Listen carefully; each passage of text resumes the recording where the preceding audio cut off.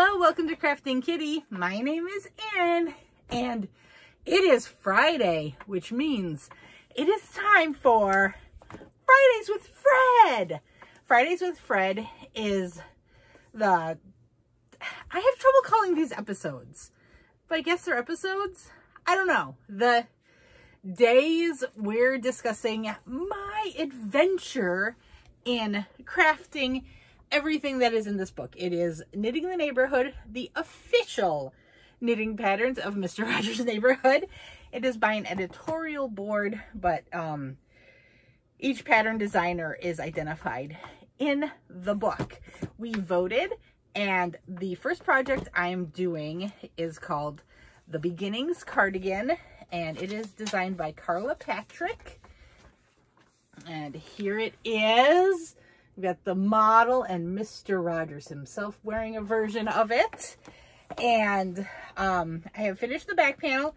I'm now working on the left front panel, and I'm making a good amount of progress each week now.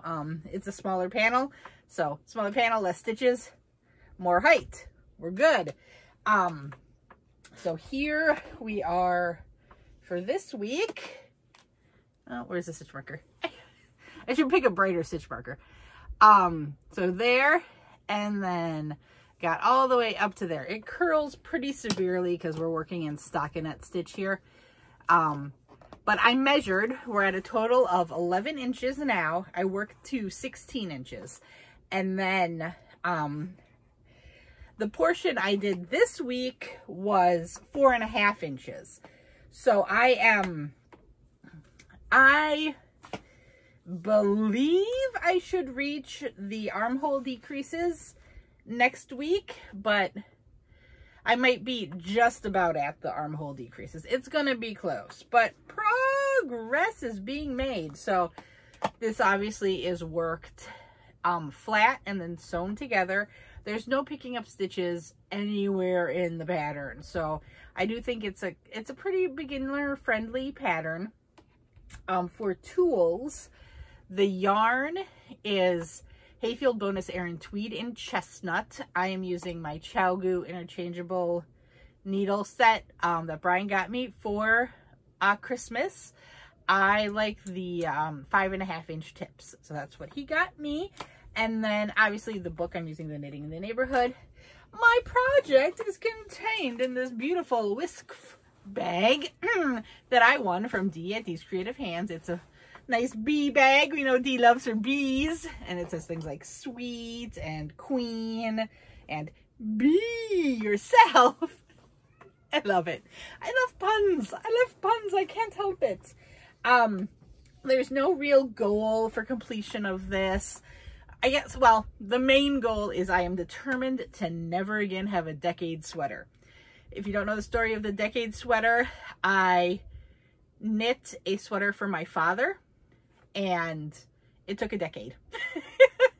It was the pattern that got lost. I was making it, and then my cat got very sick. That's actually the cat that Krafting Kitty was named after. And he had an accident in the bag. I got frustrated, and I was going to have to rip out a bunch to get rid of the yarn. And I mean, I can't blame him because it was his illness, but you know, I just got it cleaned up, and then I had to set it aside, and I didn't realize how long it got set aside. It got set aside for a long time. But I actually did finish it, and not this last Christmas, but the Christmas before. It was my father's Christmas present finally, and I had to send it to him. And the funny thing was, he called me, and he was like, "I got a box today." And I picked it up, and I thought, no way. And then I opened it. I was like, ah! Because we both, like, he has projects. He's a woodworker that have just been on his plate for a very long time. So he never, like, ribbed me or nagged me or, you know, said anything about where's my sweater. You know, every once in a while it'll be a joke, like, oh, you'll get the sweater when your aunt gets her chest. He's been working on a cedar chest for a very long time. And yeah, the sweater beat the chest. Anyway, so that trip down memory lane, there's no goal other than to get it done. This is being made for my husband, Brian. So I'm doing it to his size. I can't foresee there's any reason it won't be ready for him to wear in the fall.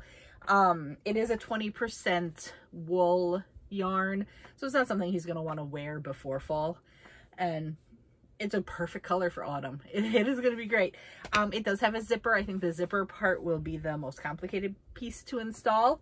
And I might go ahead and just do a tutorial of when I do it, because I get some questions on that quite a bit. And I'm going to do it differently than the book instructs. Going off on my own. I'm going rogue. Basically, I don't hand sew if I don't have to. Don't do it. We have the luxury of the invention of the sewing machine, and let's utilize that tool that has been given us.